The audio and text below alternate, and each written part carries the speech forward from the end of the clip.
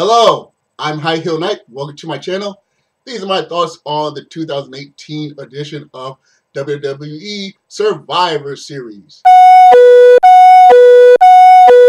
Before I get into the show itself, I guess I gotta mention this.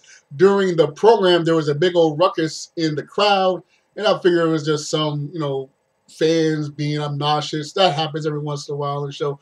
But I just found out as I was making my recording about the program that the person making the ruckus was Enzo Amore. Apparently, he attended the show. He wore a custom T-shirt stylized in one of his old WWE T-shirts and was just running around, being a fool as he often does. And eventually, security acquired him, tackled him down, took him to the back, and I guess after some holding, kicked him out of the arena entirely.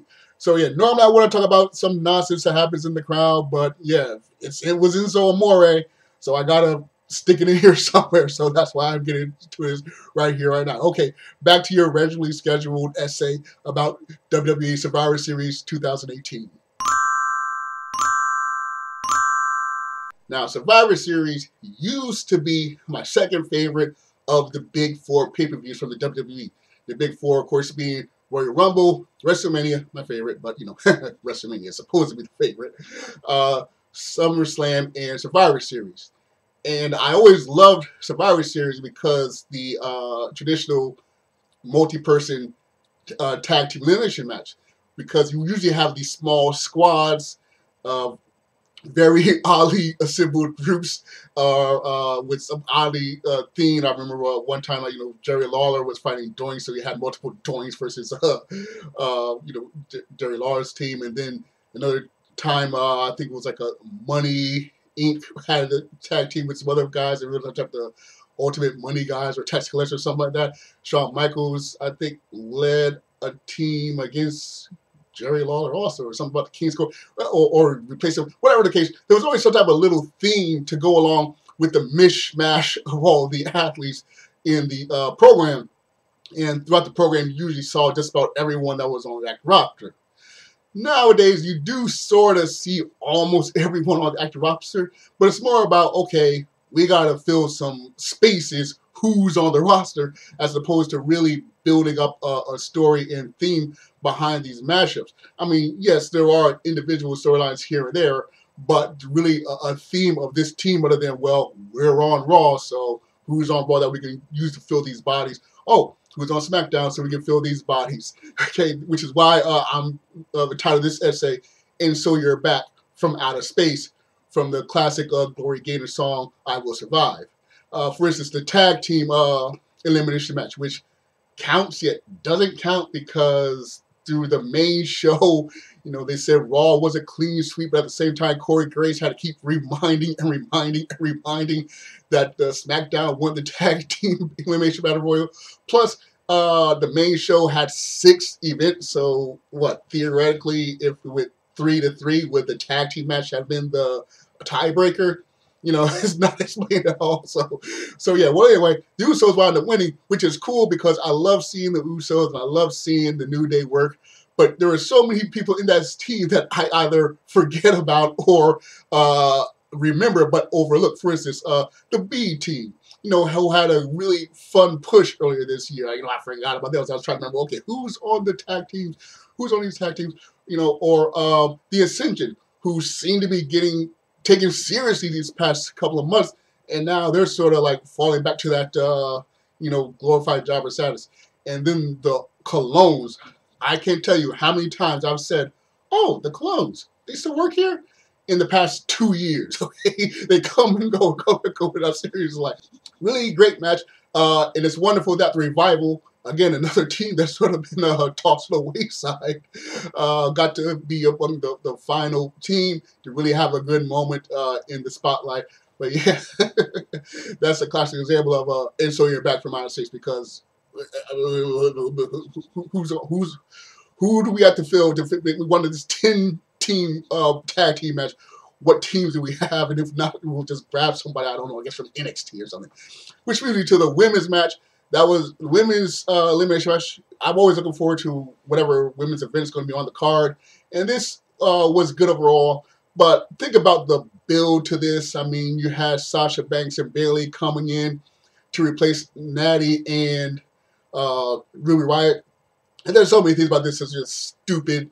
For instance, Alexa Bliss had Bayley and Sasha fight just to have them ambushed and not be put on the team. And then she puts Riott on the team, even though she knows that Riott just did this ultimate disrespect to Natty. And then when Natty and Ruby start clashing, there's 2 spots open, so why don't you just put in the other 2 members of the Riott Squad and keep out Ruby Riott and Natasha Minogue, bring in Bayley and Sasha anyway, all for the ultimate spot where Nia Jax betrays Sasha and winds up getting the win for herself, and Nia Jax becomes the sole survivor.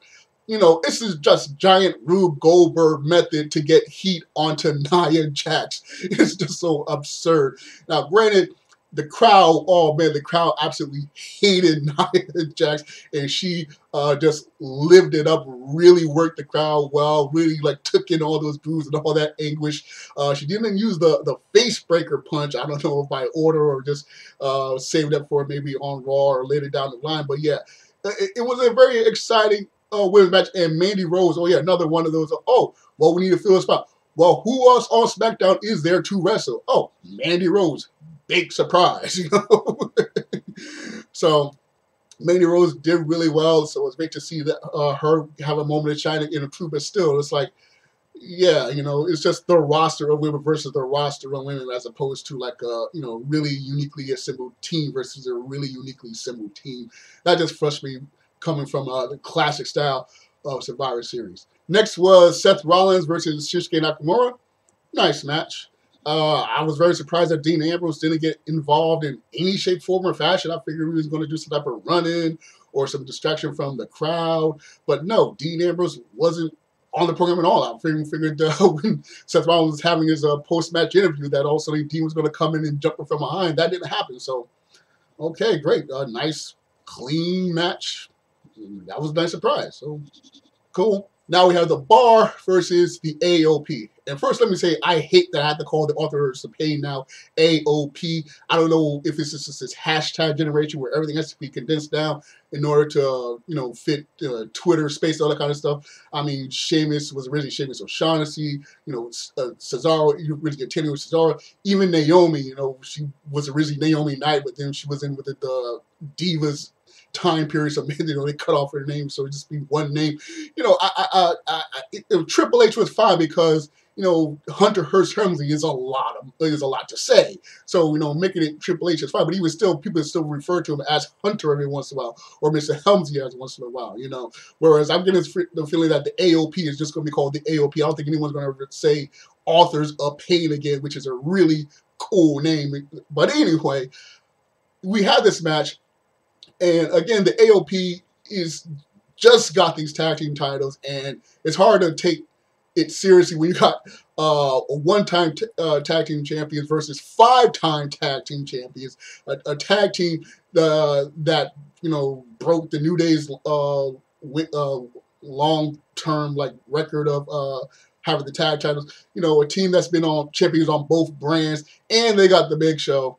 But I swear, I truly believe that this was all made so that Vince McMahon can have a situation where the Big Show and Drake Maverick were involved with each other, because when any opportunity he has to have a big man versus a little man, he'll take that situation. And granted, I didn't expect some type of urination thing, and I don't think the urination worked as well as it was supposed to. Usually, if you want to do a urination joke, it's pretty fluid and big stain. They're just a twinkle stain, so I guess maybe something didn't work with the device. But anyway, what does this do? What does this do? I mean, Cesaro and Sheamus, okay, they already lost their tag team titles of Raw to Braun Strowman and a child earlier this year. And now they're losing because of a urination situation. And what does this do for the AOP? Yeah, they won, but now their manager is going to be known as the PP guy. And plus, Drake Maverick is going to be an authority figure still on 205 Live. So this is going to affect him on 205 Live at all. You know, it's just a really ridiculous situation just to get a PP joke and a big guy and a little guy joke into there. But hey, it's still McMahon's company. So, you know, I hope he's happy because I'm not. It was that match was practically a waste of time for everyone involved. But hey, AOP won. Whoop-de-doo. All right, next, Buddy Murphy versus Mustafa Ali. Very exciting match as I expected. It was pretty cool. Buddy Murphy won, but Ali took one of the most dangerous bumps I have ever seen. He was pushed off from the top turnbuckles backwards and landed, thankfully, his back to the audience barricade.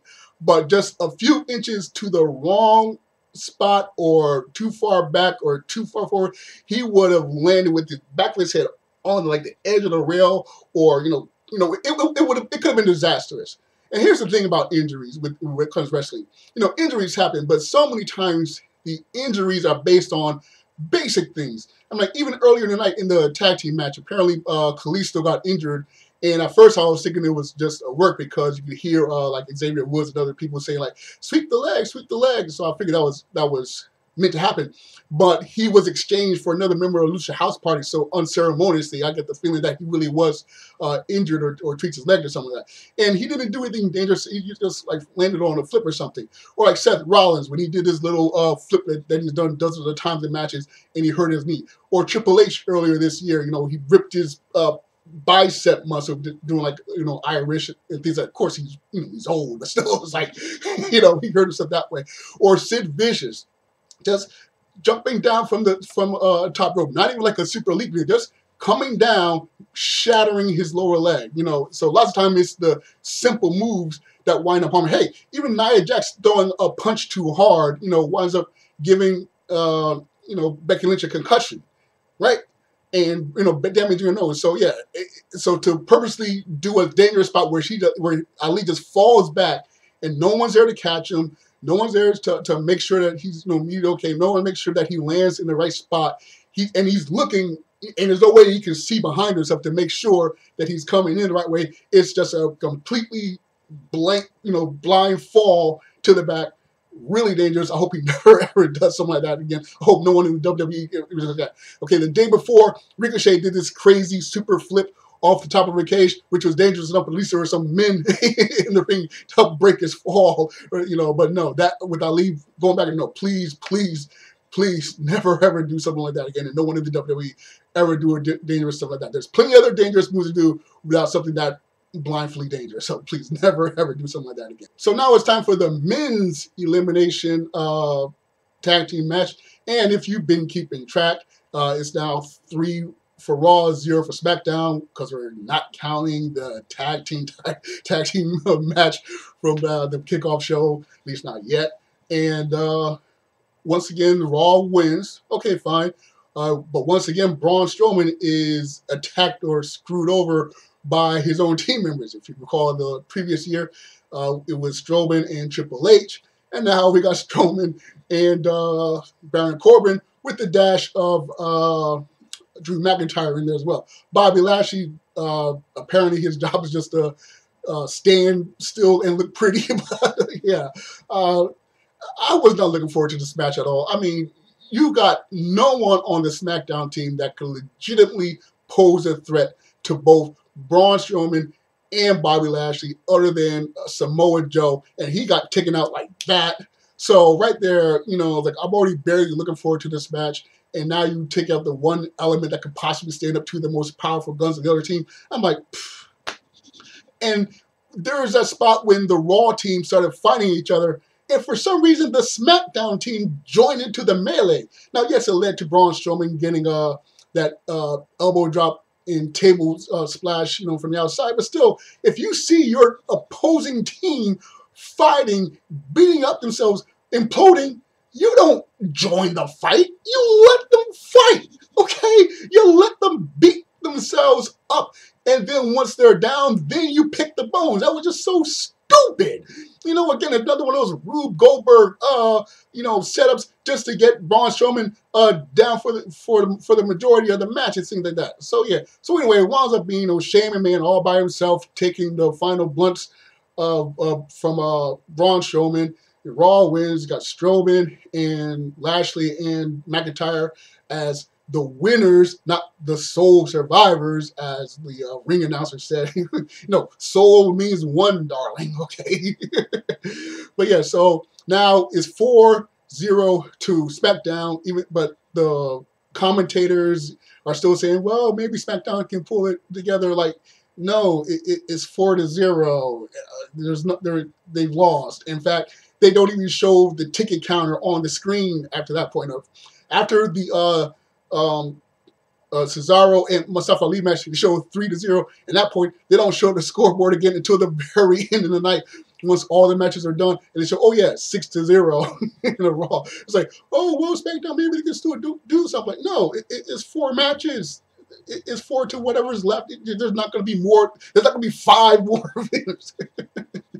And in fact, I'm skipping over Charlotte Flair and Rousey just from them because that was my favorite match of the night. So I'm going to skip over that so I can talk about last and talk about Lesnar versus Daniel Bryan. Thank goodness the latter half of that match was so much better. And did you notice that, Brock Lesnar, he came out into his usual gear, didn't wear any type of Raw, even Paul Heyman didn't any type of Raw colors.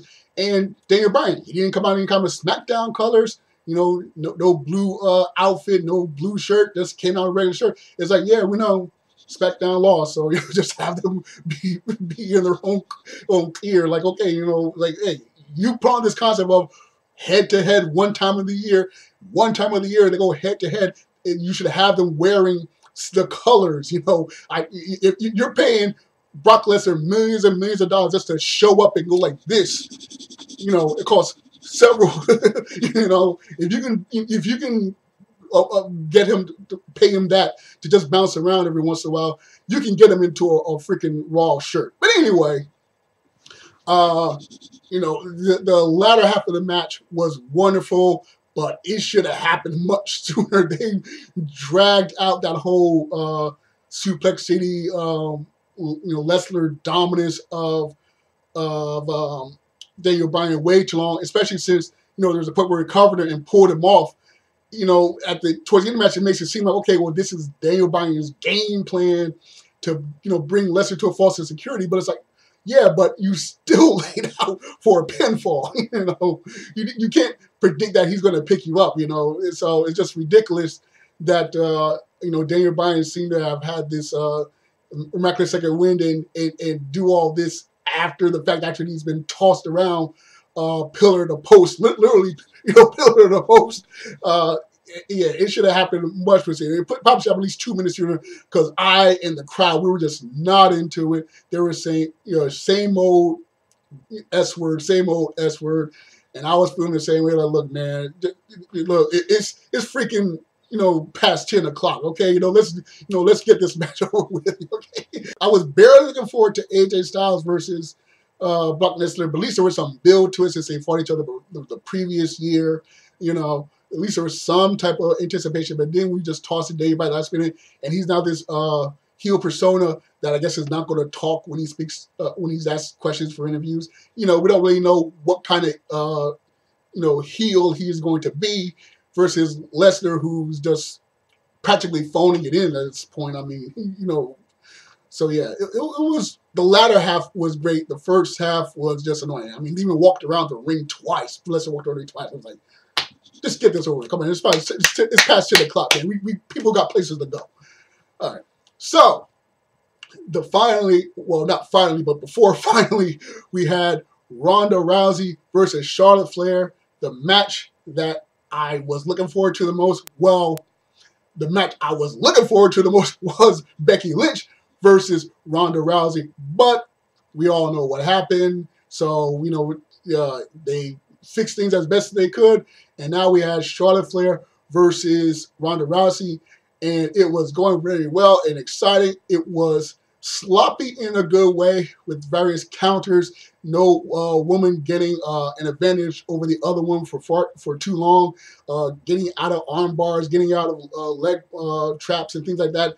It was very exciting, and I was wondering how this is going to go, because it's pretty clear that, okay, I guess Raw is going to have a clean sweep, or maybe, just maybe, this will be the one match that doesn't tick on the SmackDown end. But then again, they clearly don't want Rousey to lose anytime soon, if ever. So I was really like puzzled how this is going to end. Maybe a double count out or something like that. I don't know, but still, the kendo stick. Wow, what a surprise! Not only does Charlotte Flair go full heel, but she just unloads on Rousey with the kendo stick, with the the chair moment at the end, and that was really surprising considering how we got here was a simple punch, a punch by Nia Jax to Becky, wind up causing this whole change in the match. And early in the year, we got Alexa Bliss having a concussion. We got, as I mentioned earlier, Triple H getting injured. We got, one of the Lucha House Party seemed to get injured. You got Kevin Owens who had to take down for a while. It's like you got, and even on that big night on Raw when the females of the SmackDown attacked the Raw women, you can see Becky Lynch making sure to hit Ronda Rousey just right in the right spot and not too hard to protect the main event. So to just see Rousey just get absolutely obliterated with the kendo stick, I don't recall seeing a women's match in the WWE where they were just allowed to just unload with kendo sticks and various. They've got some very extreme matches and tough matches, but just viciously unloading with kendo sticks, and just there were whelps all over Rousey's body, and Rousey just absolutely obliterated, and the crowd loved it. The crowd was like, "Thank you, Charlotte." The crowd was clearly behind Charlotte because it's more of a case of just frustrating about the overprotection of Ronda Rousey at this point. But yeah, that was just right. Not just that Charlotte attacked with the foreign object, because she's still overall a heel in my book. She's still the daughter of the dirtiest player in the game, but still just that absolute total viciousness, just wonderful. Loved it. I really look forward to seeing where this goes with Rousey, with Charlotte, and eventually with Becky when she comes back in. So yeah, great way to almost end the night. And that's probably why the Lesnar and Bryan situation was so frustrating, because after all that excitement and craziness and surprise, we gotta wait 8 minutes for Lesnar and Bryan to get some type of cup competition going on after all their ragdoll nonsense. So anyway, like the show overall, wonderful, but next year hopefully we can actually build some real stories and real anticipation, and not be a case of, all right, who's on the roster? We gotta fill 5 spots. Okay, you. Okay, well, that's all we got left. Wonderful, and let's not have any more of that going forward. Okay, those are my thoughts on WWE Survivor Series 2018. I hope you enjoyed this video. Be sure to share whatever comments you like in the comment section. Be sure to like, share, and subscribe, or dislike, share, and subscribe. Once again, I'm High Heel Knight, and remember, find inspiration everywhere.